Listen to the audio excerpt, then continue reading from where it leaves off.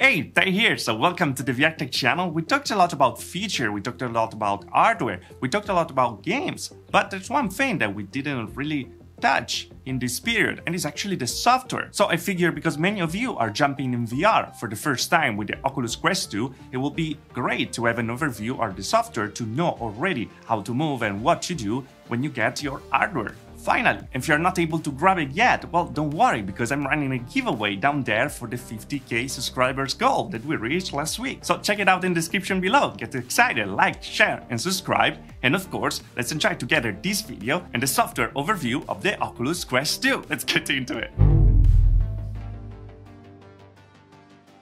And alright, here we are in the Oculus Quest 2. I'm gonna go very fast so we can see pretty much everything happening in this headset.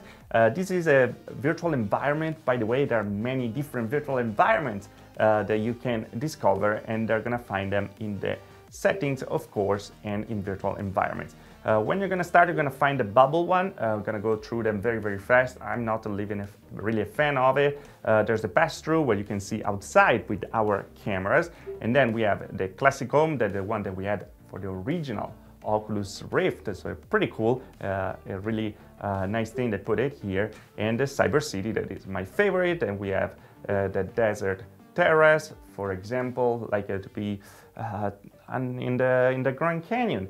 We have the Quest Dome from the first Oculus Quest. We have this Rakan Retreat. I don't know how to pronounce it, but it's very cool Japanese like place, space station. Very sci-fi with a robot cooking, and the Winter Lodge. That is pretty cool indeed, also if you like to snowboard or ski. But yeah, let's go back to Cyber City because this one is my favorite, very similar to Ready Player One, and we also have some mangoes over there. That is not bad at all. And let's start with the dashboard because this is everything that we're gonna use to control, of course, the Oculus Quest. Pressing the Oculus button over here, we can make it disappear, and so we are just in the environment. We can walk around a little, but of course then the Guardian is gonna tell us, hey, stop, because there is a wall over there. So clicking on the Oculus button, we can open the dashboard. This is the central hub. Over here we can see the battery life, the connectivity, the time, our profile. Where you click on it, you can click on full profile and change your avatar and stuff like that. See your applications, your achievement, and friends and stuff. Is a little like window to everything you can do. And over here, instead, we have the, let's call it the central hub, because we have home, store, browser, social, and TV with all our applications. Of course, here we have the filter. So if we want to see just the app that are installed right now, we can just display them, or the ones that are not installed and something like it. So that you can browse all your library. Then let's click on Home directly, because this is again another hub to have everything in front of you with some suggestions directly from Oculus. On the right, you have your friends and what they're doing with their scoreboard. Jump back in your game, and then we have more from your apps, for example, to discover more applications, entertainment, friends activity, saved and played with other. It's pretty much all suggestions directly from Oculus to make your experience a little better. Over here though, then we have the store. The store is like any other store, to be honest, nothing much different to the usual stores. You have all games. Now you see free because being a content creator, I have those for free so I can show you guys the different games, but just clicking on Solaris, very cool game by the way, you can watch the trailer directly. You can like watch a different capture of the game. That's pretty cool. Then see all the description, buy or put, for example, in your wish list. You have more info, and you also have the review from all people who bought the game. You have collection, you have top charts, you have new releases, you have all the different categories. Well, it's pretty much a store like all the other. And if we go on wish list, over here we have our game that we just put on our wish list. I can't show you that, but let's keep going with the browser. So interesting thing about the browser is the fact that you can have 3 windows open at the same time. So clicking on the plus over here, that is going to move on the left, and then you can have other windows where you can have actually different tabs open. So for example, let's open YouTube again. Let's open another tab with Instagram. I'm pretty sure I'm not in there. By the way, follow me on Instagram.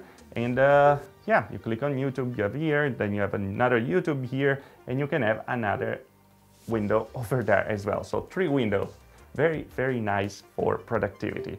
Let's keep going because that's a browser, works like any browser. Let's get to social. There's another hub where we have, like, for example, our chat with people, with our friends. We can see our friends, of course, what they're doing, if they're online or not. Send them a party invite. I'm not going to do it right now. Or you can also block them if you don't like somebody.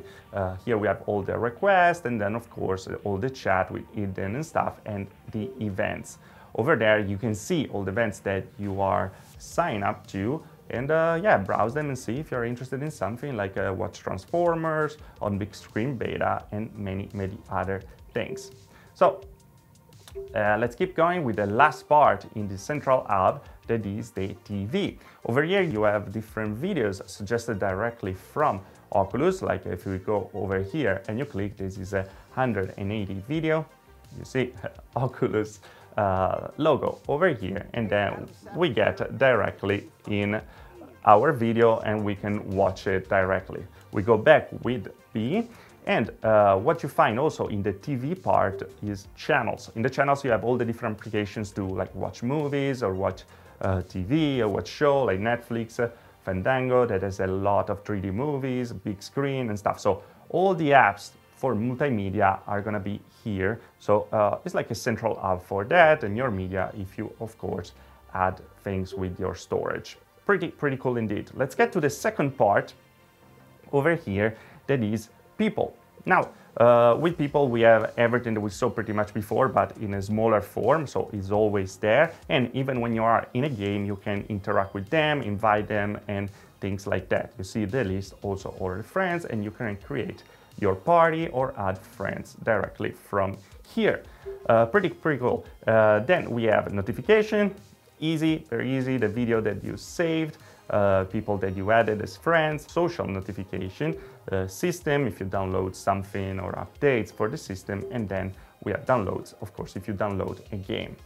Over here we have the share button. This is very important for me, for example, but if you want to share your experiences, it's going to be very important for you as well, because here you can record, just click on it, and that's what I'm doing right now, what you are seeing right now. And then we have take photo, if you want to take a screenshot, go live on Facebook, for example, or cast that you can use to cast directly to a TV that has Chromecast integrated. So it's pretty cool, so you can always share what you're doing in your headset with your friends, and then over here view all, or just click on it to see what you just recorded. Very easy. Last section, there is settings over here. We already saw that. This is the quick actions, and it's pretty cool because you have the volume over here. Even if you have the volume rocker, as you can see, it changes at the same time. You have the Wi-Fi, and you can set the Guardian system. That can be stationary or room scale. For that, I'm not going to be able to show it right now because when you record, you can't really see it through the cameras, but that's how you create your area to then play and know where a wall is going to be or stuff like that. We have the night display, so you can change the hue of the display. So if you play at night, then you can go to sleep. Pretty cool. Or reset the view and move it around up and down as you want. Do not disturb for the notification, mute microphone, and the voice command. That is kind of Google, like a Google, but this time it's in Oculus directly. Then let's keep going. We have the devices. Again, we do not disturb, mute microphone, the Wi-Fi that you can select directly from here, your language, privacy. That is important if you want, because you can change. Let's get into it, by the way. You can change a different privacy. So for the activity, just your friends on Oculus can see it and not the friends on Facebook. For example, how many people can see your friend list, how many people can see your Facebook name. In my case, I said only me because I like privacy, but hey, that really depends on you. And then you can see also the blocked user that you have. Then we have the Guardian system. This keeps disappearing. So you can adjust the Guardian, as we said. You can set the floor level. You can change the color of the boundary, in like yellow, purple, and stuff like that, or just clear your history, because you can have different guardians around the house, and that's pretty cool indeed. Here you can check your device storage, pretty much like Android, right? At the end of the day, this is based on Android. You have the applications with the different permissions and stuff that you have installed. You have the environment that we already saw, and the experimental features like the Bluetooth pairing, beta releases, the pass-through shortcut, so you just click 2 times and you're there, and also the developer mode over here if you are a dev. One thing that we didn't show yet is that if you put down your controllers, like I'm doing right now, that is going to detect directly your hands, and you're going to have your hand tracking ready. And that's pretty cool because you can interact like pinching with everything and go around the software and stuff like that. As you can see, it's super easy and super snappy. At the point, then, well, you have your hands, and if you want to watch a movie and stuff like that, you don't really need the controller. Pinching in your direction as the start button, that can be useful in a game, for example, or in this way, we have the the Oculus button to open and close our dashboard. So yeah, let's get back.